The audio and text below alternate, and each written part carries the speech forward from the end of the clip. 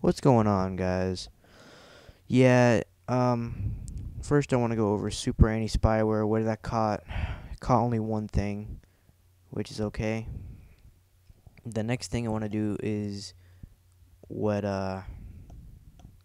Mcafee caught. It's a backdoor slash doq.gen.e.dr, and those are both Trojans.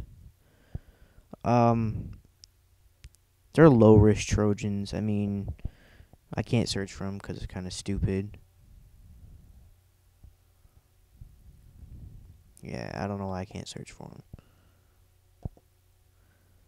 But yeah, they're low risk Trojans. I know this from experience. And the next thing I want to go over is MalwareBytes. MalwareBytes caught 10 items, and it's asking me right now. You want to remove this successfully? Log file will be saved to your folder. It needs to be restarted to complete the removal process. Would you like to continue? And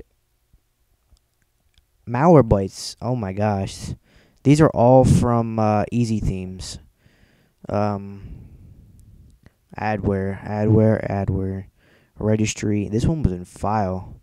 So the iMesh that I downloaded, I did not post that video, but the iMesh that I downloaded had a virus in it.